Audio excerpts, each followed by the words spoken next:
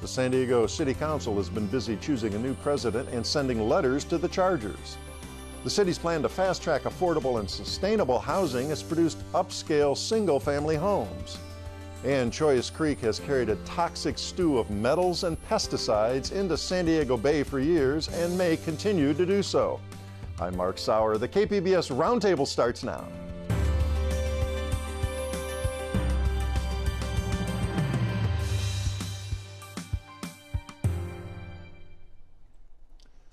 Welcome to our discussion of the week's top stories. I'm Mark Sauer, and joining me at the KPBS Roundtable today, reporter Andrew Keats of Voice of San Diego. Hi, Andy. How you doing, Mark? Good to have you back again. Reporter James DeHaven of the San Diego Union-Tribune. Hi, James. Hi, Mark. Welcome to you, and reporter Ry Rivard, also of Voice of San Diego. Hi, Ry. Hey, Mark. We're good to have you back today. Well, Democrats retained their 5-4 majority on the San Diego City Council, but it was the Republican minority who determined the new council president. Andy, tell us about Myrtle Cole and how was she chosen over the more liberal David Alvarez? So this is kind of a repeat of what we saw 2 years ago when the Republican minority did the same thing to supplant Todd Gloria, who had been the Democratic City Council president, to supplant him with Sherry Lightner. They did that same thing this time, although it was an open City Council president seat, lifting Myrtle Cole into the position as opposed to David Alvarez, who was more of a progressive guy and who had kind of promised to serve as a counterbalance to Mayor Faulconer. Yeah, so he's gone from losing in that special mayor election a few years back to not having this shot here. Just briefly, what do you think about his political fortunes? They're not going in the right direction. Well, yeah, I mean, he's got certainly two losses in that way. And interestingly, somebody who was involved in both of those is Mickey Kasparian, who's the leader of the local labor council, who had famously selected Alvarez over Nathan Fletcher in that as the Democrat in that mayoral run. Alvarez went on to lose, and then this time Mickey switched sides and backed Myrtle Cole. So Cole did have the backing of the Labor Council and UFCW. It's the commercial workers, the grocery store workers union, which is a very powerful force in local politics. All right, give us a little bit of background. What does the council president do? Why is the job important, given that we do have a strong mayor form of government? Yeah, so it's a couple different things. One, they dictate the city council agenda. So if large issues that you want to put on the agenda, that goes through the city council president. So you do actually have the opportunity to really pursue your own agenda, your own platform of major policy opportunities. And maybe deep six some things others would want to have. Right. And so what we saw under Sherry Lightner was kind of more of a passive role and using the council to put forward the mayor's agenda and kind of deferring to him as the person who sets the policy agenda at the city. Remains to be seen if that's in fact what Myrtle Cole will do, but certainly that's what the Republican minority that voted for her and empowered her to get that position has in mind. Okay, so I mean, what's her track record, or what direction might she take the council? Do we know? I mean, it's kind of an open book. We're left to guess. She has been not a particularly vocal, not a particularly active person on the city council. She has been pretty happy to pursue initiatives for her council district, but not to be a champion for any broad citywide policies. She's just not the type of person who's been up on the dais delivering thundering speeches and outlining her ideological vision for what the city should be doing. That's just not who she's been so far.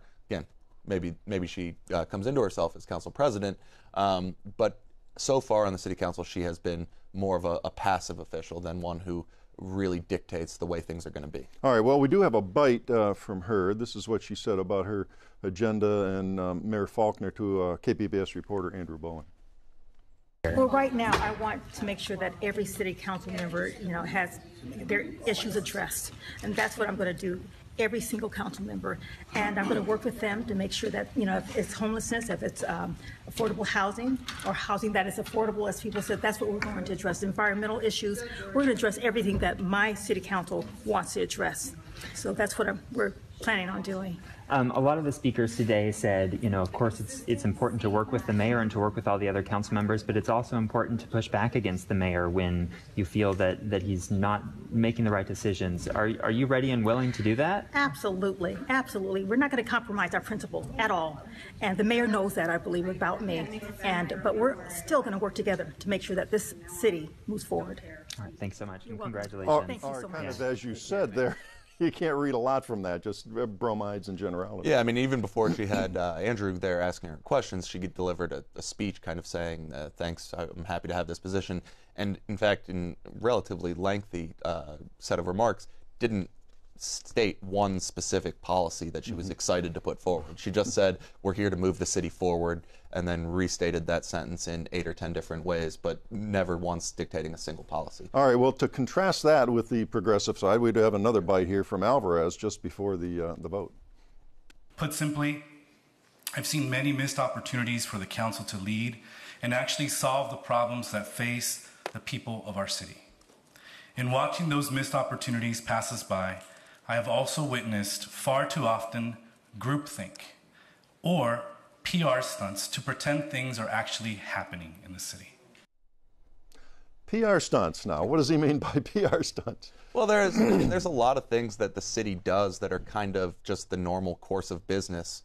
And if you decide that you would like to hold a press conference or a ribbon cutting to herald that normal course of business, you could make it seem like you've done something really substantial, but in fact it was kind of something that just kind of happens on its own because money comes in, it's got to go out. And so I think that's what he's talking about there. I'll say, though, that within the fractures between Alvarez and Cole, what we started to see emerge that's pretty interesting is a bit of a fissure within the progressive elements in town that we hadn't really seen before. Specifically, the building trades, which is the construction laborers, threw themselves behind Alvarez, said that there's going to be some set of policies that we are going to hold the council to. It's not going to be enough to defer to the mayor. IBEW electrical workers joined them with that, and some well-known environmentalists did as well. And then on the other side, you had the Labor Council with Myrtle Cole, who was also joined by the mayor and the Chamber of Commerce and all of these traditional conservative establishments. So that'll be an interesting dynamic to watch as this new council goes forward. Plays. All right, I did want to turn to this other news from the council, which is this letter that 4 council members had sent to the Chargers saying, boy, sounds like a great deal, 99 years for a $1 lease of that Qualcomm site and keep them here and all. First of all, this isn't really news, and what was behind this, and how likely is it the Chargers are going to stay anyway? Right. I mean, I think what it was one last effort to win the hearts and minds of the people to say, we're trying to do things, it's the Chargers that are being resistant to our offers. The reality is, this offer has come forward many, many times over the last 15 years. Anybody who's followed this issue knew it was out there and available. The Chargers most certainly knew this was an offer that was available. If they wanted this deal, they could have picked up the phone and called the city at any time. Always on the table. To happen. Yeah. So I think what it was more, the audience for this offer was not the San Diego Chargers or even the NFL for that matter. The audience was the city residents and people to kind of put the Chargers on defensive and explain why getting a really valuable piece of property for $1 for 99 years was so offensive, which is unusual for businesses to consider that sort of offer so offensive. Talking about looking gift horses. Well, let's bring our other panel members in. The Chargers gone after this season. I mean, is this it? Is this a parting shot here? I have to think so. I haven't been here very long, but I don't see many other routes. If they're resurrecting ideas that are apparently 10 years old or whatever to try and keep them here, you have to think they played just about every other card they had to play. Yeah. Well, James, as you said, you haven't been here very long, right? What about you? Do you think the Chargers are gone? Well, I want to go back to actually something in the Cole council presidency thing. Is there some rash of council members not being able to pursue their own individual agendas? She indicated that in the remarks we just heard, and then several of the council members that supported her said, I want to be able to pursue my own agenda. Have they not been able to do that as council members? I mean, there are avenues that aren't particularly interesting, but you can use the committees you can introduce things if you are a committee chair, and you can bring things through that way. There's also a 4 council member memo, so if 4 council members get together and sign a memo, you can bring anything you'd like without the permission of the council president. So there are still avenues. that people can go through, and they do to some extent. It's a little bit harder than simply if you're council president, you really get to control they just things. pick it each week. Yeah. All right, well, we'll see how that works out as we move into January and they take their seats and take charge. Let's move on now. The idea was compelling, create a fast track for developers to build multiple housing units in San Diego that were both affordable and eco-friendly. But over and over again, the fast track went to luxury single-family homes on the coast. James, start with this program with this kind of mouthful of a name. Yeah. Explain the background. Well, I've written it about 20 times, but I had to write it down one more time just to make sure I got it right. It's the Affordable/Infill Housing and Sustainable Expedite Program. Lovely name there. Yeah. Even the acronym's a mess. Those bureaucrats, poets. Yeah, they are, aren't they? But what was it? How was it supposed to work? So the idea was you would pay $500 to have your permit expedited through the city's rather lengthy permit review process, and that would provide you an incentive to build eligible projects that would be affordable housing, sustainable housing, or infill housing, downtown and places where they encourage that type of development. Okay, so the whole idea was you're going to get something, you're going to pay this extra fee, we're going to get you through the red tape in a hurry, but you're going to do something for the whole community because you're going to have this eco-friendly and sustainable stuff, and it was supposed to be multiple units, like minimum four units, minimum right? 4 units. They wanted these things built fast. They still want them built. They still need them built, and that was part of the problem. Now, this started when? Way more than a decade ago, right? Yeah, it was 2006 was when they first started rolling single-family houses into the program. 2003 is when the program was enacted via council policy. All right, and we'll get to a point here and how the whole structure of the city changed in the meantime. But your story showed the program has failed on these specific fronts that it was supposed to promote. How so? What did the review by the auditor? Well, like I said, in 2006 they allowed single-family residential projects into the program, and that sort of squeezed out a lot of other stuff. There were other reasons why affordable homes in particular weren't getting developed, but it went almost, the focus skewed a lot towards single-family. At least that's what auditors found in the audit that they put out earlier this month. And those single-family projects obviously aren't, they're less than 4 units. They tend to be larger, homes just for one family, and not really fulfilling the sustainability promise because you only had to do 50% renewable energy sourcing in order to qualify for the program. Okay, and again, the 4 unit went out the window here, so the affordable aspect went out the window. Some of these homes are huge, right? 31,000 square feet was the largest one. That's a big house. Yes, it's quite large. It's a big grocery store. Yeah, that's a big grocery store. Well, Andy, you've reported on this as well. Certain architects kind of found a way around this. Who were they and how they managed that? Well, so I think one of the things that probably a smaller group of architects recognized initially is in the coastal neighborhoods, there's an additional level of review. You need to get a coastal development permit, which is a political decision-making process, which gives an extra layer of incentive to go through something that can make things happen faster. So if you're building a single-family home in Uptown or Claremont, you can actually get that through pretty fast. You might not have that much of a reason to want to go through this. On the coast, that's not the case. You've got this extra layer of incentive, so maybe you look for something that's going to do it faster. Well, that's exactly what happens. Some architects that are very active building in the coastal neighborhoods, Point Loma, La Jolla, Pacific Beach, really took advantage of this program, and specifically took advantage of the fact that the city was allowing projects under the mandated threshold of 4 units into it in the first place. One in specific was Tim Golba. He's a pretty prominent... Tom Golba. Yeah, Tom Golba, excuse me. He was a pretty prominent local architect in the area. Not only is he a prominent architect in the area, he's been on the Planning Commission for years. Mayor Faulkner appointed him chair of the Planning Commission. He's a major political donor to Mayor Faulkner. He also just so happens to be the guy who, at a city council committee hearing in 2006, in his role in the Sustainable Energy Advisory Board, I think I have that right, suggested to the committee, hey, maybe you'd like to consider changing this program and letting people who build single-family homes into it so that we further incentivize solar-powered homes. The committee didn't do anything with that. It was just an informational item. They didn't vote on it. The city council never voted on it. But shortly after that time, that's what the practice became. The city just started doing it, and lo and behold, the person who did it by far the most was Goldberg. All right, James. I mean, it's a remarkable story. No, so James, as we say, that was never officially approved. Went into practice. What does the city auditor's report say about the harm done elsewhere by this Expedite program? It said essentially that it created a logjam for other projects, both in and outside the Expedite program, because you're trying to get these things through that shouldn't even, frankly, be there. And I think that was the main consequence that they pointed out. I could be forgetting one. It's been a while since I've read it. I would say, so, Goldberg, when I talked to him for my story, actually pointed out, I would say, another consequence that didn't make it in the auditor's report, which is you had to be a local architect who was aware that the regulations that were written in the city's land development code were in fact not the regulations that were being practiced by the city.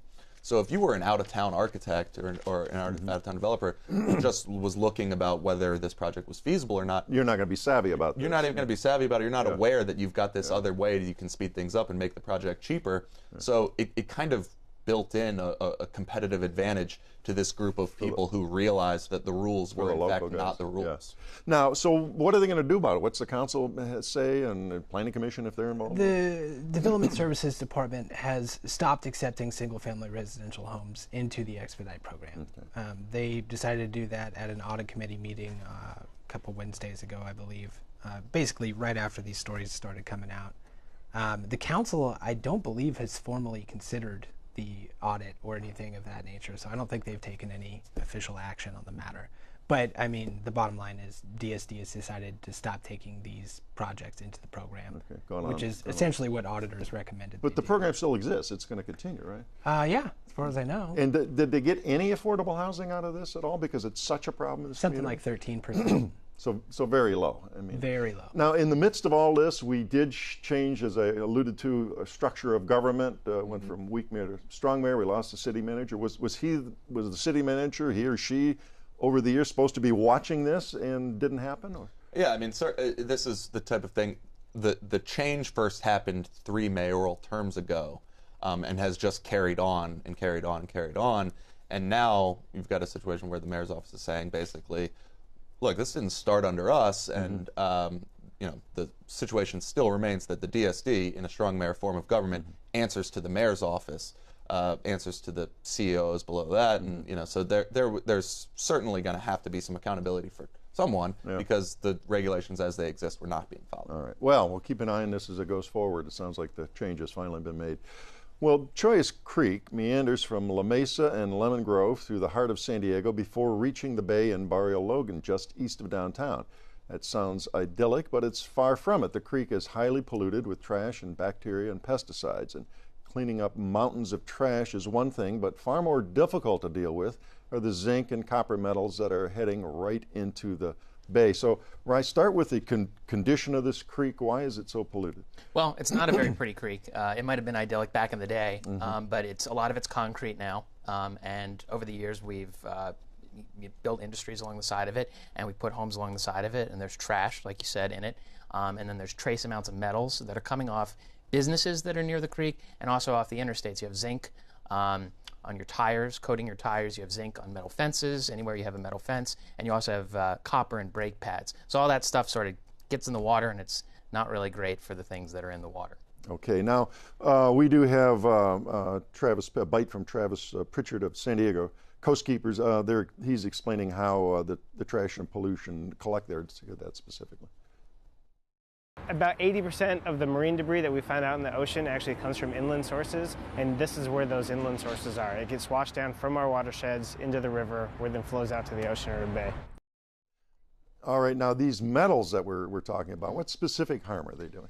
So there's a debate about that. There were some tests of sea urchin fertility back in 1999 and 2000, and they said some of the water in Chollas Creek was causing, if you take a sea urchin sperm and a sea urchin egg and you put them together for a little bit, they don't fertilize. And they blame that on most likely zinc, but maybe also some copper.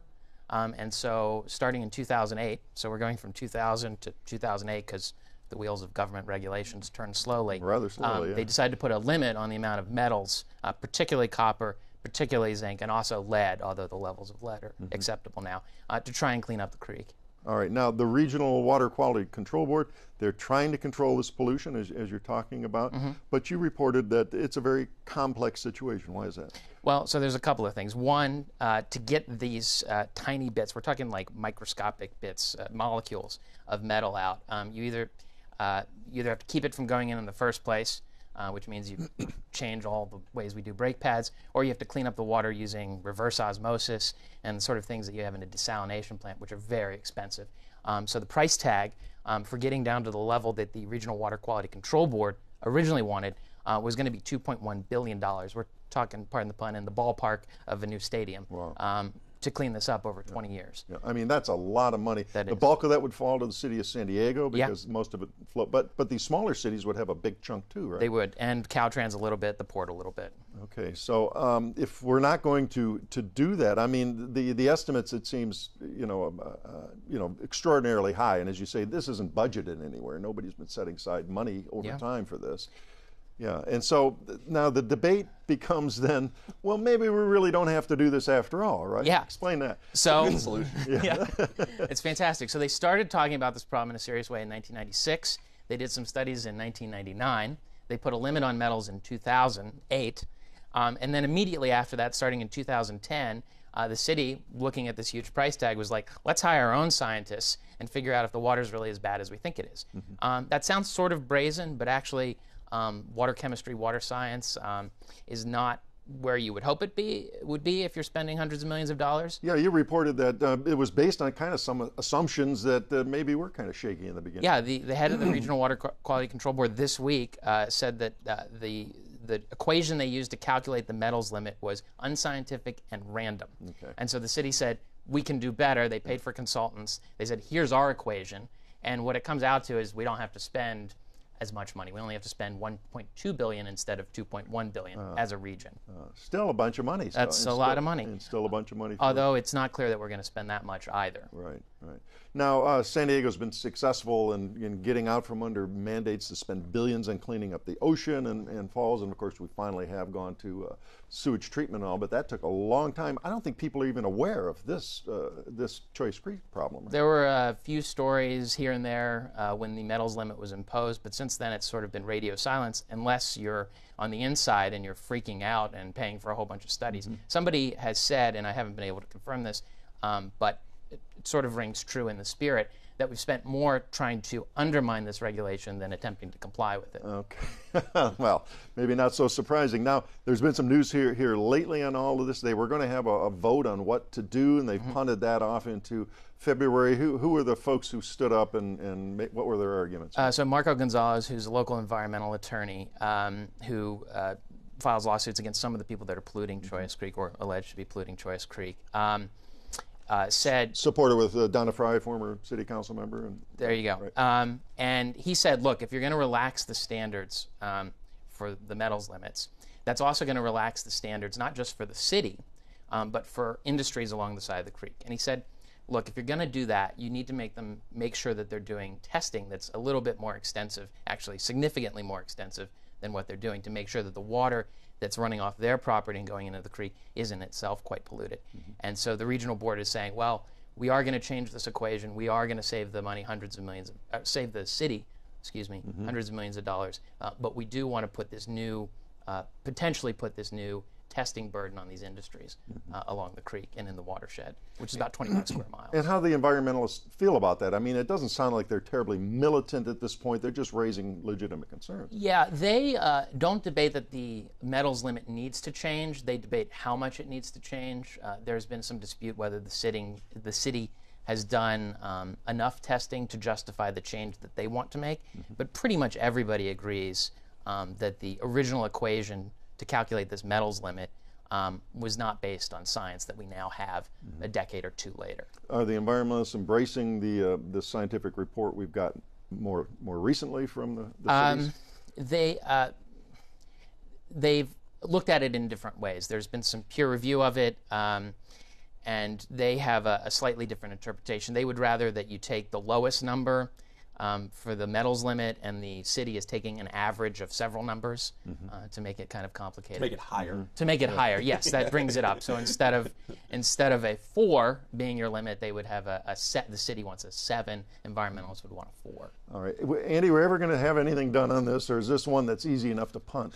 Yeah, I mean, I think you can see the city's approach is pretty clear how they'd like this to work out. I think one of the responses I thought that was pretty fair and something I'd like to see the city grapple with is how this would play out if Chollas Creek didn't run, in fact, through Barrio Logan, Encanto, Southeast San Diego, City Heights, and lower income places like Lemon Grove, and if it instead ran through, say, La Jolla out into Carmel Valley. Would this still be the approach that we deal with? So there's that aspect of politics. Yeah, so I do think it's a pretty interesting environmental justice case. Well, I'm sure we'll keep following up as you guys do more reporting on what happens certainly in that February vote. Well, we are out of time. That does wrap up another week of stories at the KPBS Roundtable. I'd like to thank my guests, Andrew Keats of Voice of San Diego, and James DeHaven of the San Diego Union Tribune, and Ry Rivard, also of Voice of San Diego. A reminder, all the stories that we talked about today are available on our website, kpbs.org. I'm Mark Sauer. Thanks for joining us today on the Roundtable.